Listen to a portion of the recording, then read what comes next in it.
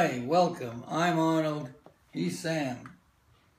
You send us your favorite jokes, new or old. Sam and I and our staff go through them and pick some to read. Like so. From Donald McDonald of Tayunga, California. One small step for man, one giant leap for mankind is not actually what astronaut Neil Armstrong said when he stepped onto the surface of the moon. Although he sounded like that because of the poor quality of the radio transmission beamed down to Earth. One of Armstrong's earliest champions at NASA was a brilliant young spacecraft engineer, Emmanuel Klein. They became hunting and fishing buddies and eventually confided their innermost thoughts and feelings to each other. Like us. Most frustrating to Manny was the continued refusal of his new bride to give him oral sex. She said she might someday if America ever put a man on the moon, like President Kennedy said it would. So here are Neil Armstrong's exact words when he set foot on the moon. One small step for man, one giant leap from Manny Klein. Yeah. I like that. Okay. Here's one from Freddie Finger, Hull, Iowa. A young couple sees a sign in a pet store window reading, "For sale, talking Chihuahua, $20. They go in to have a look, and the owner says, "Dog's out in the back, and they're welcome to see him." They find a Chihuahua lounging in a hammock and ask if he's the one who talks. "Si, oui, yes," he says. "Would you like to converse in Spanish, French, or English?" The couple choose English. Would he mind telling them a little bit about himself? "My pleasure," the Chihuahua says. "Let Donald J. Trump build his wall. My ancestors were brought to this great country legally by future U.S. President Teddy Roosevelt. I, personally, was with Homeland Security for 3 years, Interpol for 2 years, and the LAPD bomb squad for a year.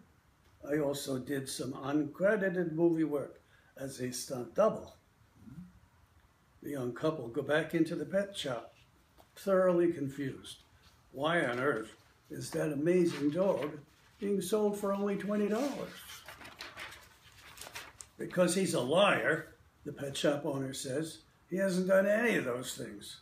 And his French is a joke." That's a joke. That's a good one. Here's one from Harry Gland of Butts, Alaska. "This soup is too hot," 5-year-old Albert Einstein said one night at supper. His mother was thrilled. These were the first words her child had ever spoken. "Oh, Albert, Albert, we were so worried. We thought something was the matter with you. We thought you couldn't talk. How come you never said nothing before?" "Because up to now, everything's been okay." Yeah. Everything's okay. That's funny. And here's one from Marcy Manners, Simpson, Virginia.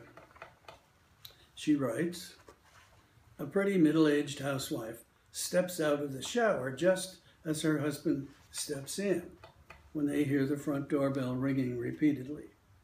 She's expecting her sister, so she grabs a towel, runs downstairs to answer the door.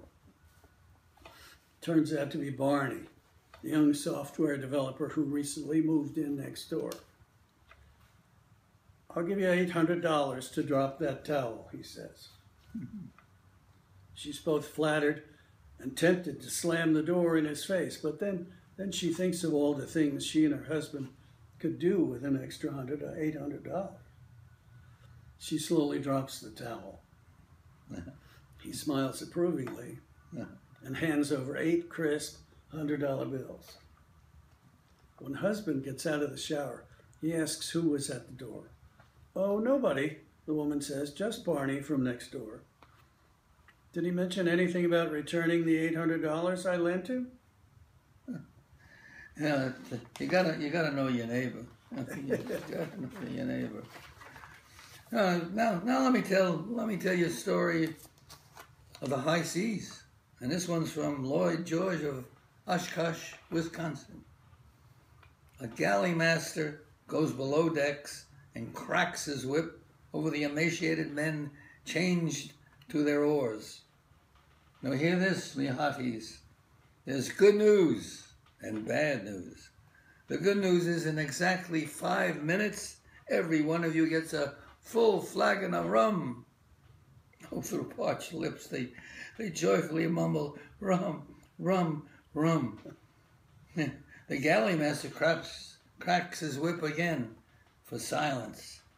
The bad news is, in exactly 10 minutes, the captain wants to go water skiing. Water skiing. Me hearties, water skiing. Yeah, hearties were happy.